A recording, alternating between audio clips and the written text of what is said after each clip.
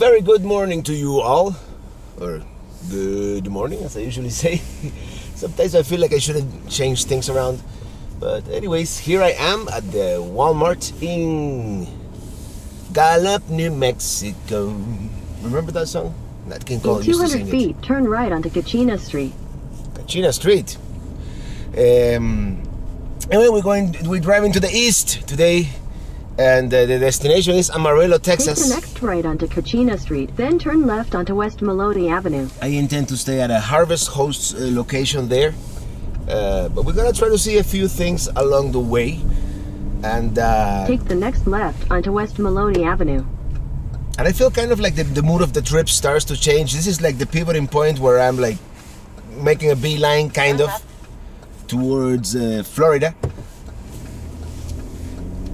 We're not gonna be in the Wild West anymore. In half a mile, turn right onto US 491 South. We're gonna take the interstate instead of blue highways. And I'm sorry I haven't been showing you much day-to-day life, but you know, Robert makes coffee, Robert cooks, and my cooking has been a little bit utilitarian in the past couple of days. In a half mile, turn right on US 666. Oh, Cracker Barrel. I could have had breakfast there. Entrance to the right at 950 feet. Well, the sun's out, and that always makes me happy. I'm riding in my RV, wherever I want to be, 'cause I'm free in my RV. Yeah.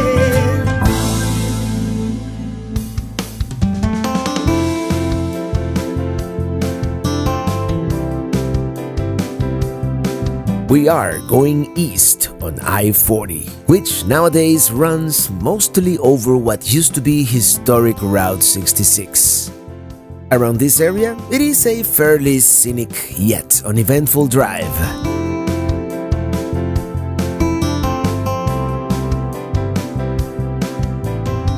Occasionally, we do encounter some attractions bearing the Route 66 name, as if to evoke a sense of nostalgia for what used to be called the Mother Road, and obviously to attract travelers.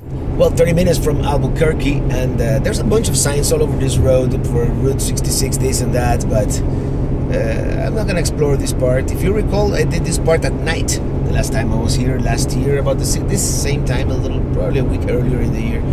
And but I don't really want to stop much until Amarillo. There it is, downtown Albuquerque and the Sandia Mountains. Very nice. This Flying J has all these RV-specific parking spaces.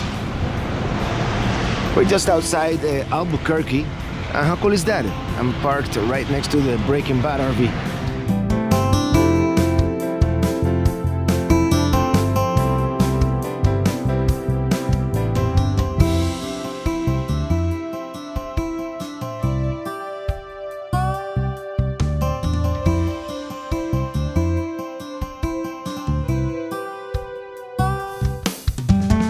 Let's get off the interstate and continue on historic Route 66 for a few miles here in Santa Rosa.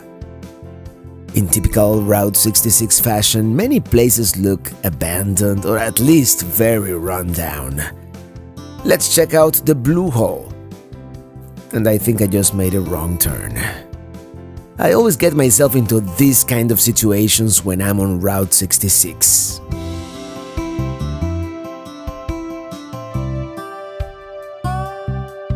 After all that, I found out that this is not the Blue Hole.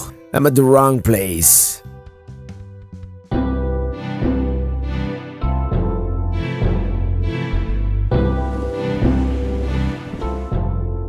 Now we're at the right place. This here is the famous Blue Hole.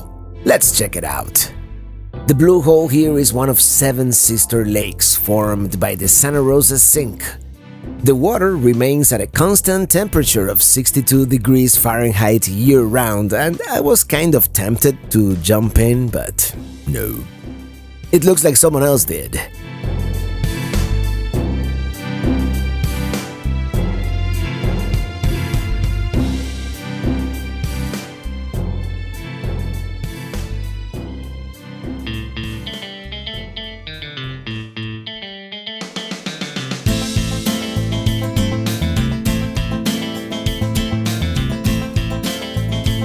They have an antique car museum here, but as run down as everything is around here, I don't really know if I want to go in, and if you've been following me for a while, you know I'm kind of into antique cars, but for now, let's continue.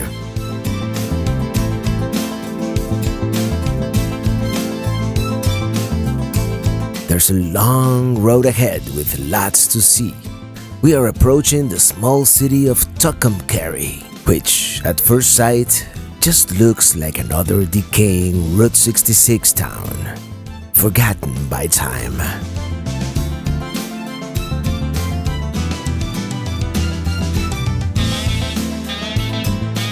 You can tell they are kind of trying to keep the town alive, and they have some attractions like a dinosaur museum, but first impressions count, and I don't know how well it's really working out for them.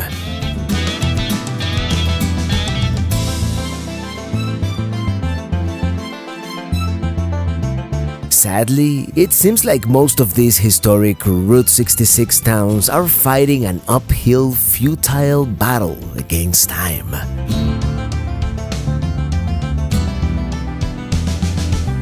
don't know, I'm starting to find Route 66 kind of depressing. We're back on I-40, and soon after, we are leaving the land of enchantment, New Mexico, and entering the Lone Star State once again.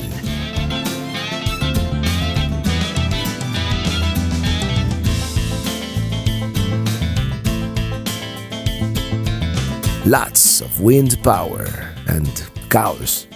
Lots of cows. I have to remember to have my Texas steak before leaving the state. Check it out, the Cadillac Ranch. Tonight we are staying at a Harvest Hosts location called Bar Z Winery, and it is Friday, so I'm going to do my customary live stream tonight.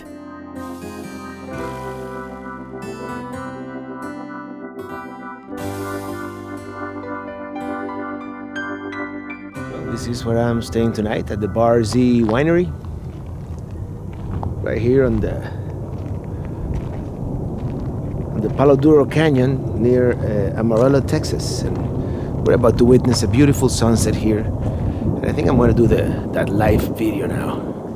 Well, hello everybody, and welcome to another RV Chat live here, coming to you today from Amarillo, Texas. And today we're not having an IPA, we're having some Tempranillo wine from here from Texas. It got so cold and dark outside that I decided to move the show indoors. Okay, this is weird.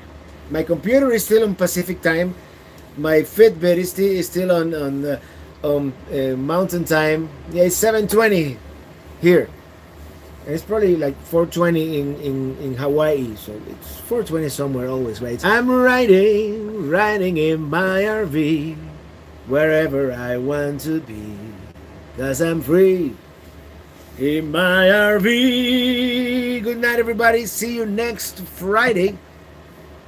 Probably still from the road. Maybe I'll be in Alabama or in Georgia, or somewhere around there. Good morning from the Palo Duro Canyon in Amarillo, Texas. It is 25 degrees Fahrenheit, and my app says it feels like 12. It's not that bad. No, everything's full of ice, but not much. Here's the back of the winery. Yesterday I forgot to show you inside because I was doing that live video and then it got dark, and then yeah, this is the back of the property. It faces the canyon. As I mentioned, this was a Harvest Host location, and this one even has electrical hookups. I really enjoy staying at places like this one. There's a little trail here that goes to the top of that little hill. I guess from there we can see the canyon. Oh yeah, pretty cool view from up here. Very nice property indeed. I wish I would have arrived earlier, actually.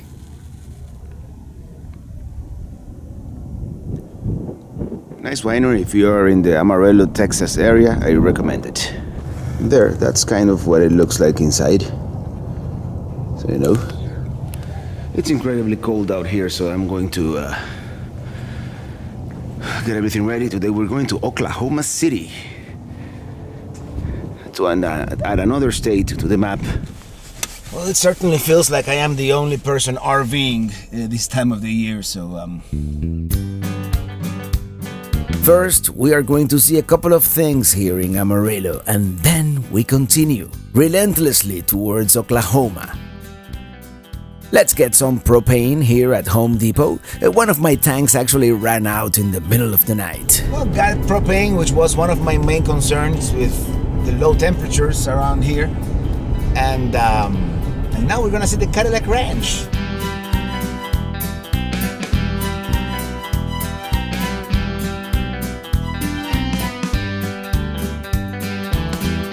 It was created as an art installation back in 1974, designed to illustrate the evolution of the tail fins design from 1949 to 1963. And nowadays, visitors are encouraged to use spray paint to modify this work of art as they see fit. Well, it's too cold, so I'm not gonna say much. This is the Cadillac Ranch here in Amarillo, Texas. Many pounds of spray paint on all these cars, and contrary to tradition, I am not going to spray anything because I forgot to buy spray paint. It's a very cold, windy morning here in Amarillo. It's probably 30 degrees and pretty high winds. I don't know if I'm gonna be able to fly the drone, which I really wanted to do. But anyways, here it is, the Cadillac Ranch, famous, world famous. Yeah, as you can see, it's many layers of paint. This Cadillac skeletons, whatever's left of this old Cadillacs, they don't even look like Cadillacs. They could be any other car for all we know, right? Well, the fins kind of give them away, but you know what I mean.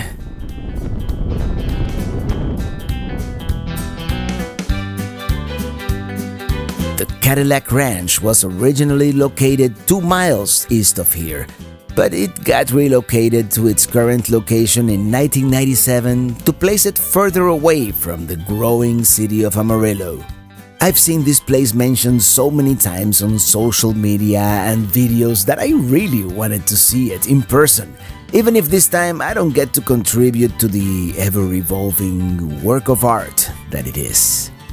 Although, let me tell you, a free My RV sign would have looked great, now that I think about it.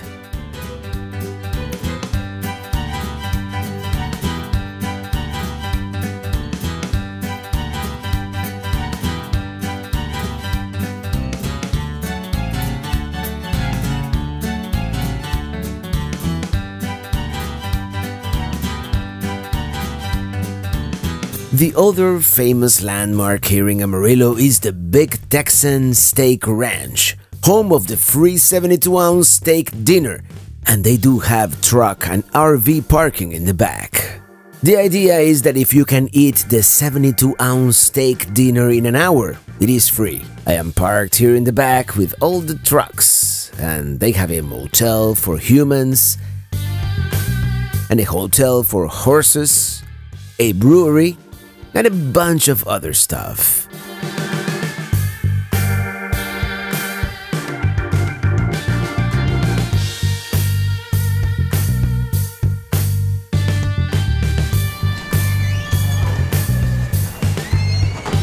I think I'm going to sit at the bar. Very cool place. They even have a shooting range. I'm not that hungry, so I'm just gonna have the 9-ounce ribeye from the lunch section. Whoop Your Donkey IPA. And this is the chili with cheese and onions. It smells good. Mashed potatoes, bread, butter. Pretty good.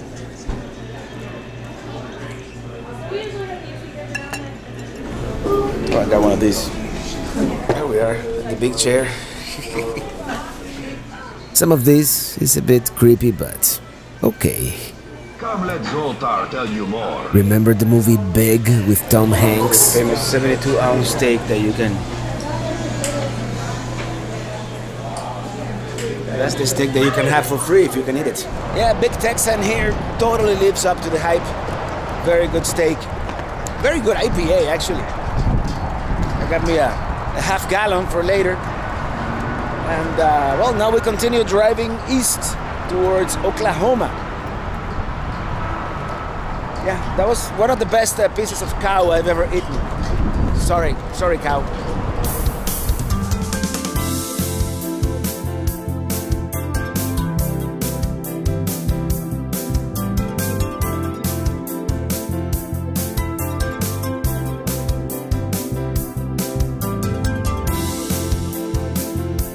About 40 miles east of Amarillo, near the town of Groom, Texas, there's this ginormous cross, and we're gonna go see it next.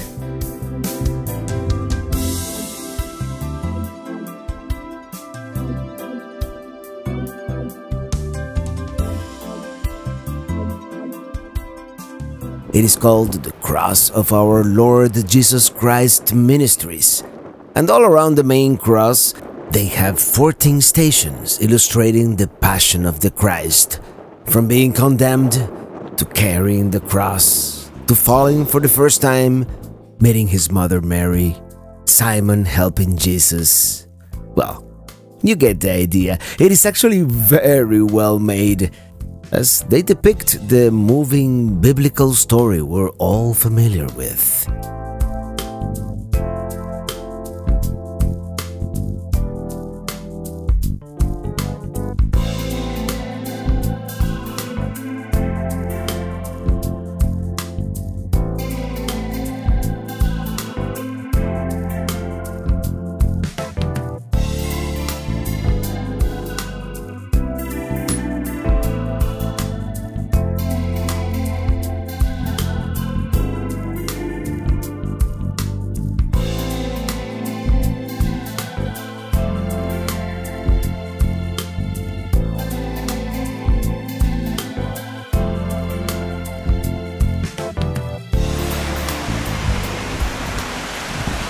They do have a chapel and a gift shop where they sell all kinds of religious paraphernalia. I don't mean to put it down, but it feels a little touristy. Groom, Texas, historic Route 66. It is not the Leaning Tower of Pisa, it is the Leaning Tower of Texas, which is nothing but another clever tourist trap. Driving to the east and getting home. I have been away for too long. Driving to the east and going home. I've been in the west for too long. Our next stop, Shamrock, Texas, for more Route 66 fun.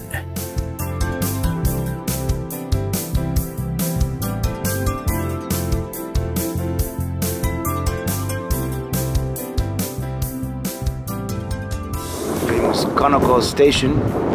This is one of the quintessential Route 66 landmarks, the Art Deco Tower Station, built in 1936. Unfortunately, not open today. Being a Saturday, you would think it would be a busy day for a touristy landmark like this one, but I guess not. I like how the inside is decorated as it would have looked in the 1950s perhaps, before the slow decline. The original business as a diner and a gas station finally closed its doors in the mid-90s.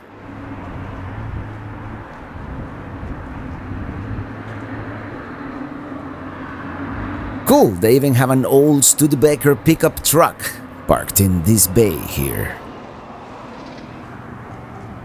Here's the Visitor Information Center. It's only open Monday through Friday, apparently. And today is Saturday.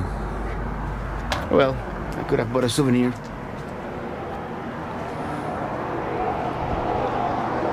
This is the U-Drop Inn.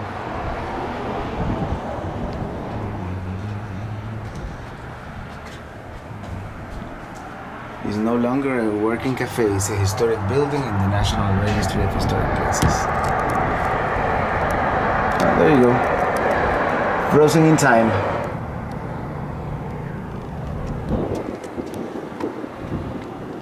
Pretty cool to have Tesla chargers for the modern times.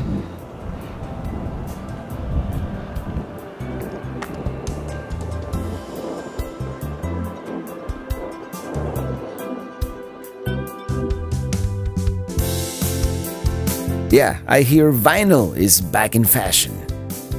Not a whole lot else to do here in Shamrock, so let's continue. Oklahoma awaits. Oh wait, there's one more thing. This is that the other famous thing here, the Magnolia gas station. Well, let's just go look through the glass real quick. I mean, it's a historic gas station. Yeah, all these places eventually went out of business when Interstate 40 bypassed all these small towns. From 1929.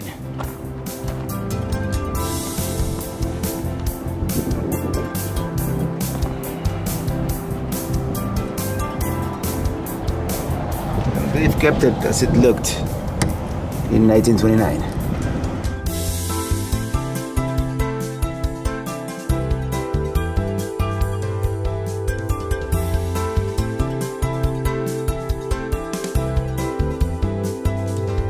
Let's continue. Oh wait, the tower seems to be historic too. Tower Plaza, Shamrock. That's a Shamrock water tower, and here they have this mural. Welcome to Shamrock. Well, we saw 2 of the main landmarks here. 3 actually, if we count the tower. There's actually quite a bit to see here in Shamrock. By the way, in a little better shape compared to other Route 66 towns we've visited. They even have a Radio Shack.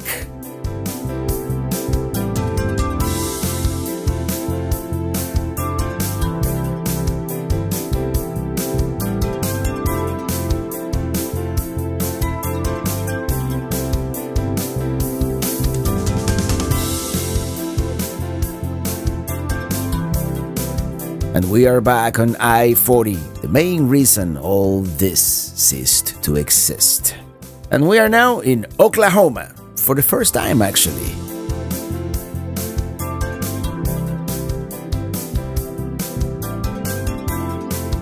Here in Elk City, they have the National Route 66 Museum, but I'm tired. I just want to get to our destination.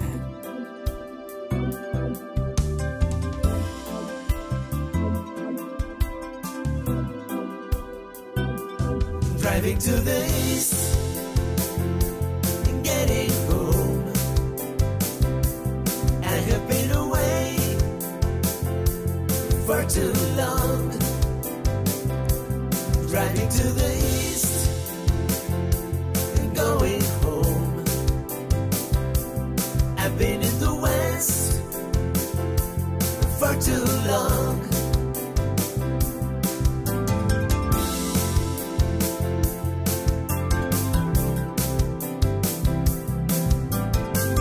Oklahoma City is somewhere back there, believe me. Tomorrow we are going to go out and explore, but that will be on the next video. It is unbelievably cold here in February, and we're gonna be staying at the Oklahoma City East KOA holiday. As always, thank you so much for watching and see you on the road.